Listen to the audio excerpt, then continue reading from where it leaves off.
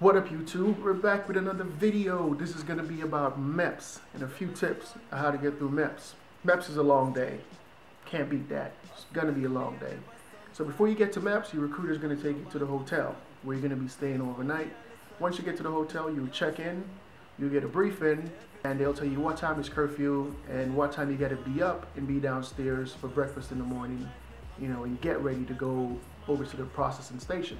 Once you get to the processing station, you will get your folder with all your documents and all your information, and then they'll send you down to medical to start your screening process. Once you get to medical, they'll give you a briefing, and you're also going to have to fill out another set of paperwork, which is going to be the same information you go over with your recruiter, so try to make sure it's consistent.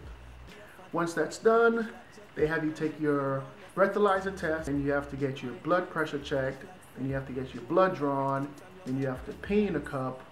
Then you have to get your vision exam, and then you have to get your ears checked.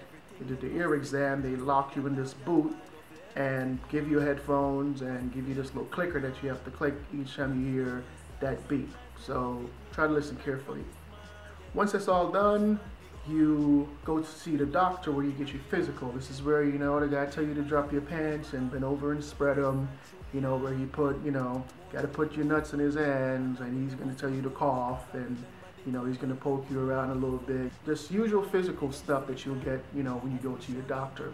Once that's done, then you go to where you do the physical exam, where, you do all the movements with your hands and your fingers, and drop to your knees, try to roll back up, and you have to do duck walk.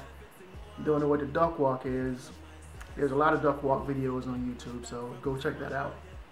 So a few tips that I want to share about MEPS that I saw.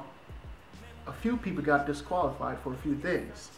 One, when you go to get your ears checked, before you get to MEPS, before you even get to the hotel, start cleaning your ears. Start cleaning your ears. I've seen a lot of people who got disqualified because they couldn't hear shit.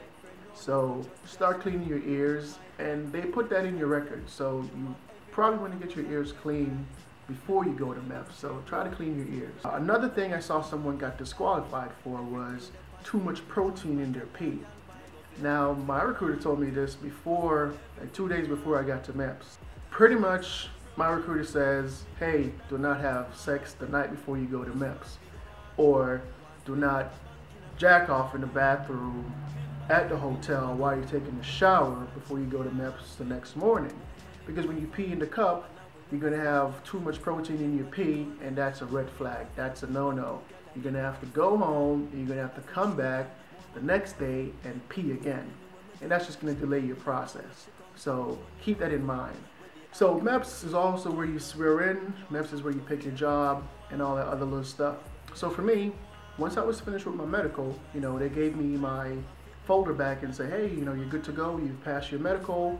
Go ahead and see your liaison. So I went back to the liaison office, sat with the liaison for like 5 minutes, and he sent me over to another lady where they went over my, personal information, how many dependents, your mom's name, dad's name, social security, emergency contact number, all those little stuff, just to make sure they have everything, in writing and in detail. Once I was done with that lady, I went over to do my fingerprint. This is where they take all my fingerprints, and that took about 2 minutes. Once that was done, that's when I sat with the liaison and picked my job. They explained my contract to me, how long my contract was going to be, how long my basic training was going to be, how long AIT was going to be, where I'm going to be going to basic training, and where I'm going to be going to AIT. Once I was done, I was sent back to the lounge where I sit for like 2 hours waiting to swear in. Once we were called to swear in, then we went, in the little chapel thing, and you raise your hand, and you repeat after whoever it is, you swear in, and then you get to sign your contract. They sit you down and you got to do your fingerprint. But every MEPS is different, so my process might be a little bit different from your process, but just know most of the stuff is the same. Might be in different order.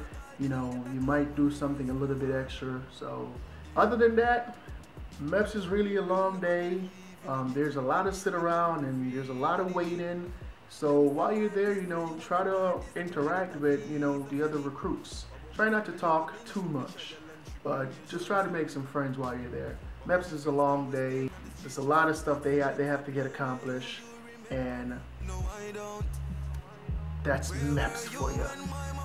So if you like this video, subscribe. I'll be back again with more videos for you.